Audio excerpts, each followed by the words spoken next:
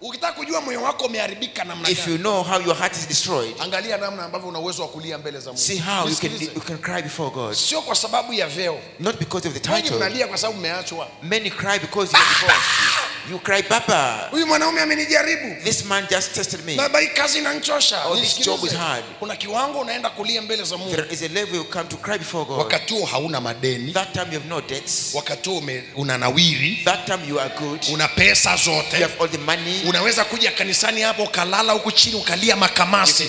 Ukiweza kiwango hicho umeokoka. If you can do that, you're born again. Lakini kama unalialia kwa sababu umefukuzwa kazi, bado hujaokoka. But if you cry because of wewe this job, unachotafuta ni mikate tu. what you want is only bread. Nilikuwa nasoma andiko mahali fulani nikashtuka sana. I was reading the scripture, some point of surprise. Na lile andiko ambalo Yesu anawatendea wanafunzi muujiza. In that scripture in which Jesus performed a miracle. Muujiza wa mikate. A miracle of bread. Wakala majamaa wanaume 5,000 wakala mikate wakashiba. So 5,000 men ate asubuhi na mapema. In the morning, wakamwamkia Yesu. They came to Jesus. Wanawahi kwenye buffet. They go again to the buffet. Wanafikiri na leo tena kuna tafsiri ya mikate. Today you can have bread. Wakakimbia kwa Yesu anawaambia, Bwana, Jesus said, tumekutafuta sana. Must be looking for usiku mzima hatujakupata. The whole night we could not see you. Kinachonishtua ndo nataka kikushtue na what it shocked me, want to shock you. Yesu akawaambia hivi. Jesus told them like this. Hamjanitafuta, you not seek me, kwa sababu mliona ishara. Because only you saw this sign. Bali kwa sababu mlikula mikate. Because you ate unaweza the bread. kutofautisha kula mikate na kuona ishara. You can differentiate eating the bread and unaweza ukala mikate. You can eat the bread. Lakini ishara hujaiona. Not seen the sign. Yesu akajibu akasema. Jesus answered and said. Amina amina waambieni. Truly true I say. Ninyi mwanitafuta. You seek me. Si kwa sababu. Not because mliona ishara of the signs. Lakini kumbuka mikate wamekula ndio ishara yenu. Remember they ate bread and that is their mark. Muujiza wowote. Any miracle. Usiojua kwa nini. If you don't know why. Is a useless miracle.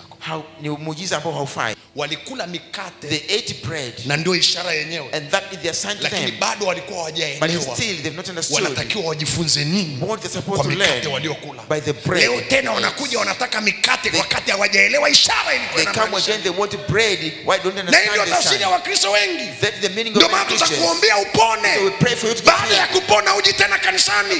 Umekula mkate lakini hujui maana ya ishara. Eat the bread, you don't know the meaning of the cross. Tutakuombea ubarikiwe. We can pray for you to be blessed. Na utabarikiwa. You will be blessed. Badala ya kuwa mnyenyekevu. Instead of being humble. Utakuwa mbaya. You become bad. Umekula mikate. You have ate the bread. Lakini haujaona. But you have not seen ishara. This time. Muujiza wowote.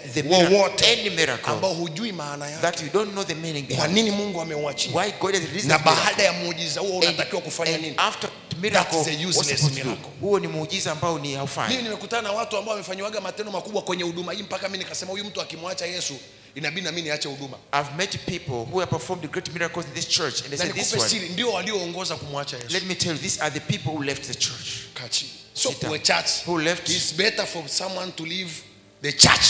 Ni afadhali kwa mtu aache tu kuja kanisani. But not to leave Jesus Christ. Lakini asimwache Yesu Kristo. Nisikilize atakusaidia. Listen. Unajua nilipokuwa nasoma ile andiko nilishangaa sana. You know when I was reading this scripture I was shocked. Anasema nyinyi mnanitafuta. I said you are seeking me. Sio kwa sababu mliona ishara. Not because you saw the signs. Lakini kwa sababu mlikula mikate. But because you ate bread. Kumbe watu wanaweza wakala mikate. So iliyoongezwa ni muujiza. Lakini hawaelewi maana ya muujiza huo ni nini. Na kwa sababu hiyo akaendelea kuishi maisha ya kawaida useless. Because of that can spend the life. Na ndio maana ukiwa na shida unamtafuta sana Mungu. And when you have problem God. Unakuja kanisani uko serious. You come to church. Majaribu yanakuvuta karibu na Mungu. Temptations bring you. Lakini majaribu Mungu akikufanyia njia. But when God makes a way, unakaa mbali na Mungu. You are unangoja tena matatizo mengine yaje. You are waiting for other problems. Kwa hiyo wewe ni Ukristo wako na imani yako ni ya msimu. Your Christianity and your faith is unamtafuta Mungu. You are seeking God. Kwa sababu ya mikate. Because of the bread. Na hata mikate ikija. And even when the bread comes. Ujifunze ishara. You don't learn the signs. Iliyo ndani ya mikate. Which is behind the bread. That's the reality of many Christians. Ndio ukweli wa Wakristo wengi. Bread seekers.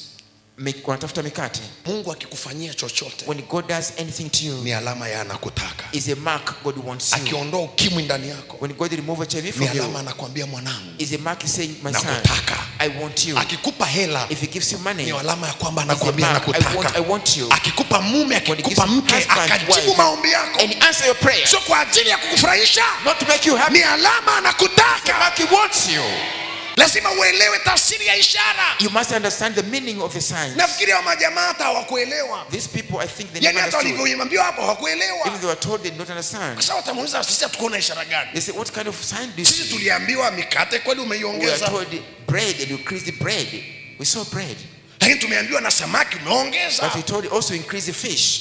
Tumejua ni muujiza. Yes, we saw that's a miracle. We Je, thought. unajua muujiza wowote Do you know any miracle una tafsiri mbele za Mungu? has got interpretation before God? Ningekuwa na muda ningekuonyesha watu wote Yesu aliowaponya ilikuwa na sababu nyuma yake. If I had time, I will show you all the people God Jesus healed. There was a reason Hivyo behind. nafikiri ni viwete wote walitembea wakati wa Yesu pole. Do you think all the cripples walked? Some Biblia of inasema Jesus. kulikuwa kuna wenye ukoma wengi hata wakati wa Naamani. The Bible says there Lakini were many. alitakaswa mmoja. Bible Huyu says- mmoja lazima aelewe kwa nini ametakaswa.